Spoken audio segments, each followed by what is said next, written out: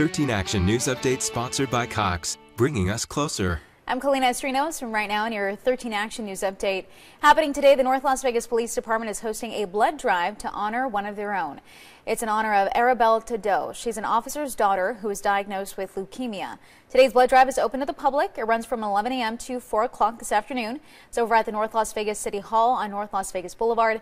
Appointments are strongly encouraged, but a limited number of walk-ins will also be allowed.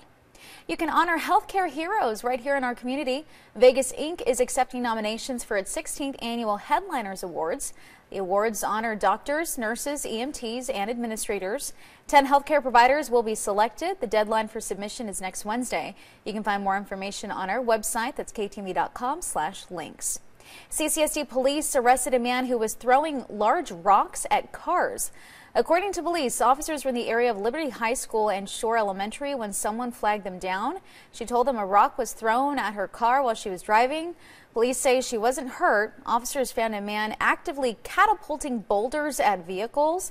Now, according to CCSD police, he said he had traffic safety in mind and was trying to get people to slow down. He was arrested for assault with a deadly weapon. We are talking about temperatures that are chilly in the 40s and 50s at sunrise. We're up to 62 at 9 in the morning, and it's going to be even milder than yesterday with sunshine and highs around 76. 73 tomorrow as we flip the calendar to December. Mostly sunny, but a little closer to 70, Kalina, as we head past Thursday. All right, Justin, thank you. And that was your 13 Action News Update. You can find more on our website, ktnv.com, and our free mobile app.